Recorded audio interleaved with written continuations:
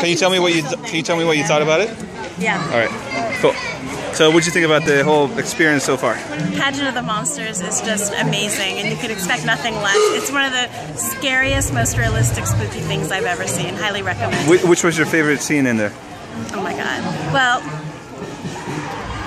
my favorite scene was probably some of the creatures that look like statues, and then when you walk up to them, they're actually alive. I was fully convinced that they were actually statues, and then all of a sudden they start moving, and that kind of scared the heck out of me. Freaks you out.